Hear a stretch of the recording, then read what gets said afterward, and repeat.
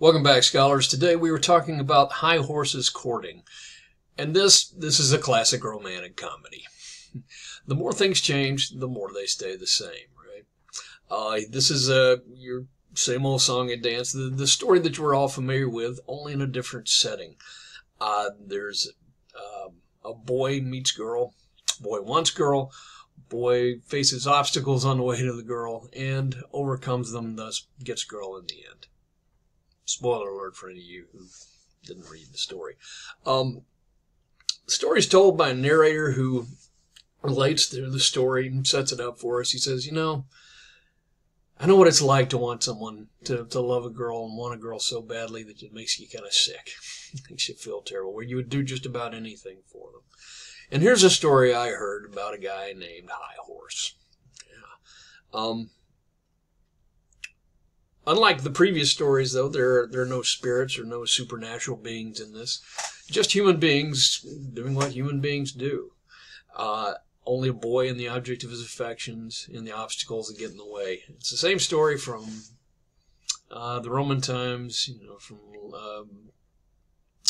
say, Taming of the Shrew, all the way up to the Great Gatsby. Right? Someone falls in love with someone, and then through adversity and over time, winds up getting together with them. High Horse loves a girl and wants to marry her, so he goes about all the steps to marry. You know, things you would do today, right? He essentially does the equivalent of borrowing money. He gets ponies, gets horses, and their father was like, nah, don't bother me. And so he goes again. He goes, look, all right. His friend says, look, I can loan you a couple of horses, and then when you get more horses, you can pay me back. Great. Okay, so he goes to the dad. I got 4 horses. With 4 horses, no, don't bother me, kid. So, he's all depressed. Gets sad, gets down. No matter what he does, his father keeps saying no.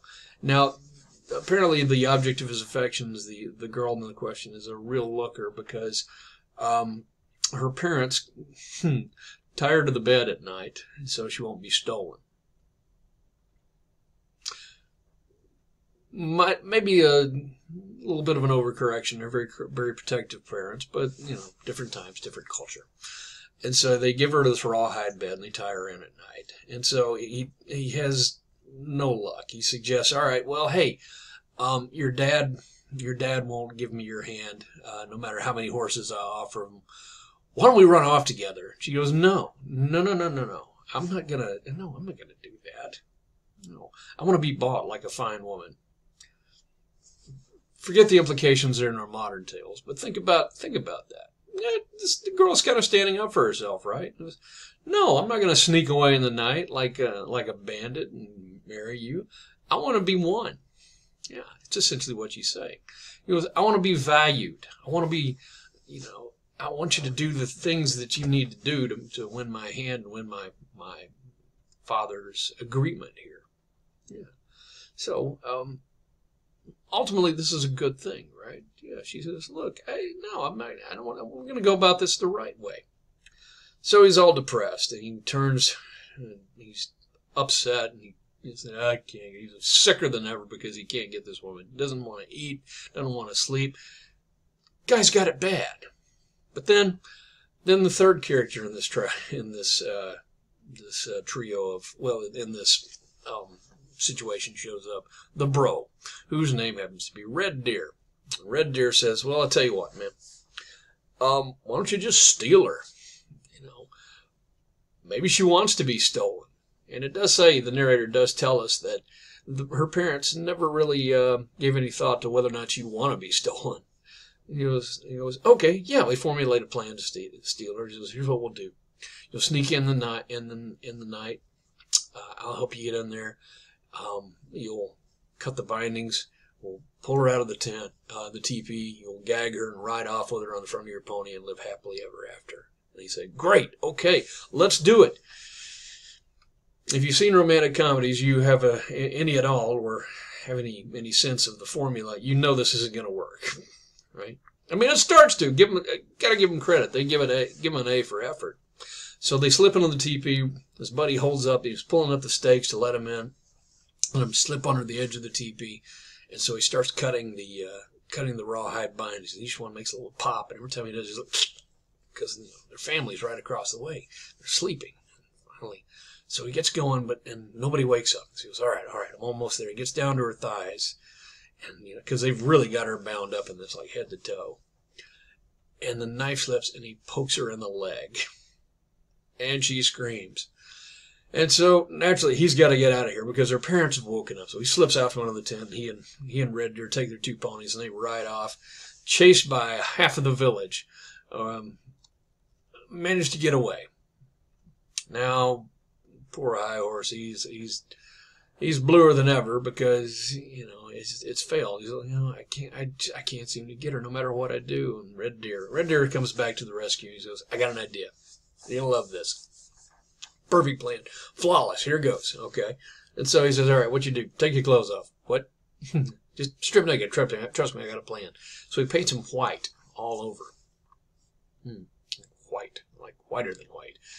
And then paints stripes on him. So we have this zebra-looking creature. And paints stripes on the horse, too. Very much a zebra-looking creature. And he says, here's what we'll do.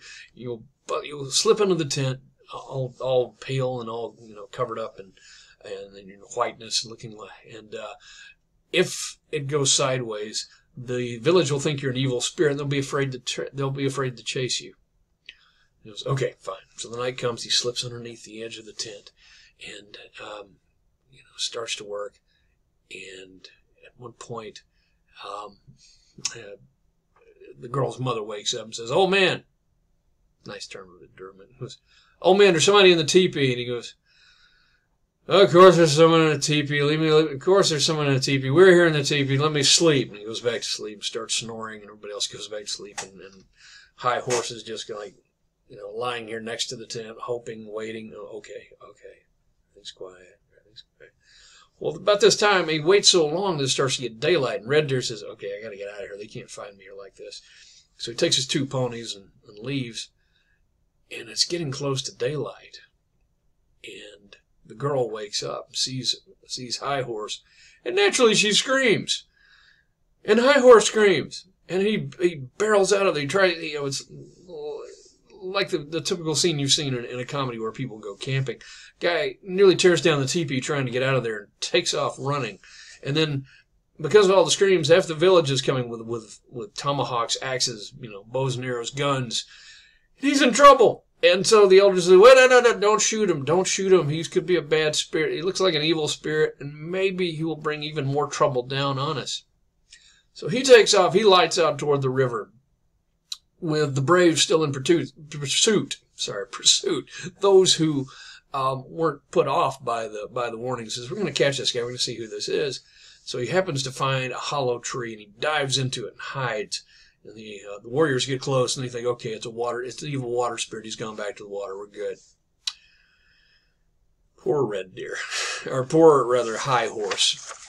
Now he's more depressed than ever. He goes, man, this is awful.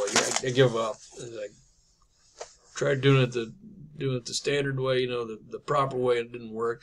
Tried stealing it twice. It didn't work. I'm just going to give up. I'm not going back to the village. I'm too ashamed. I'm too embarrassed. And I'm just going to go on the warpath all by myself. And Red Deer, gotta hand it to Red Deer here. Red Deer, ever the bro, says, you're not going by yourself. I'm going to come with you.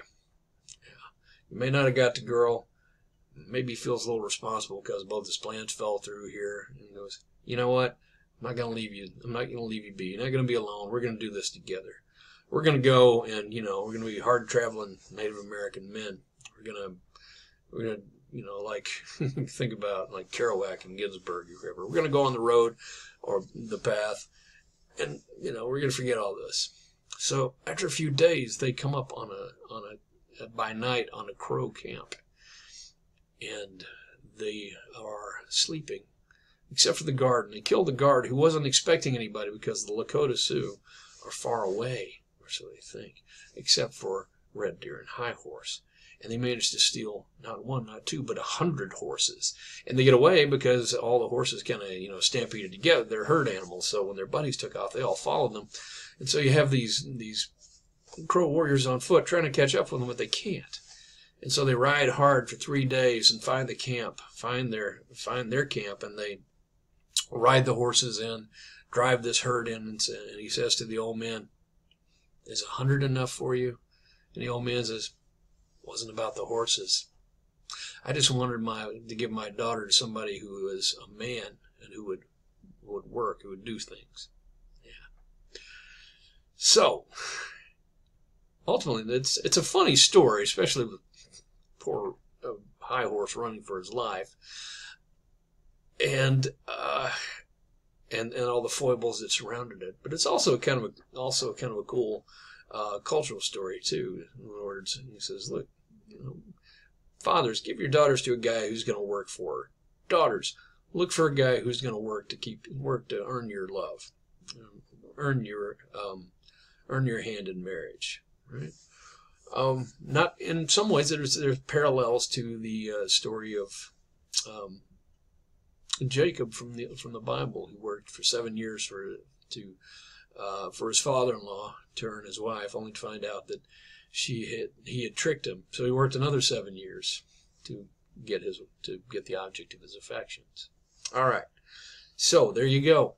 Standard romantic comedy. The more things change, the more they stay the same. And that was High Horse's Courtship. I hope you enjoyed it as much as I did. I'll see you in the next video.